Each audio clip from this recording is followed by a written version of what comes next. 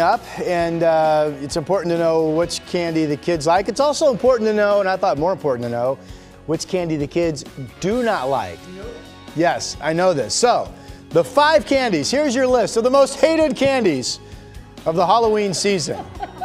This is very important stuff. All right, number 1. Are we ready? Please, please do not put these candies in your kids' bag. Number 1.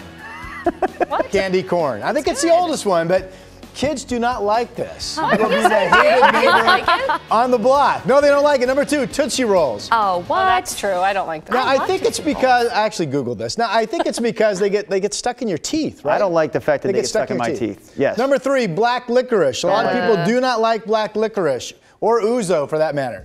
Don't give the kids ouzo. It tastes like black licorice.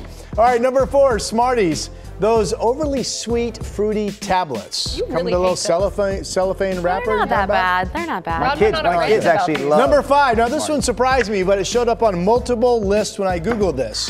Whoppers. Those malted milk balls coated in chocolate.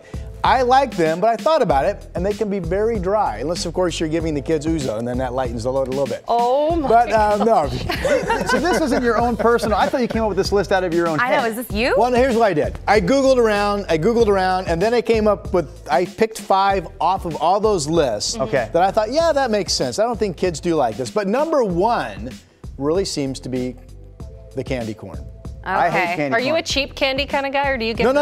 I give out full-size bars. Okay. Full size. Full size. Okay, you heard it here. Yeah, exactly. And if you need money to buy those full-size bars, listen up, because the Mega Millions jackpot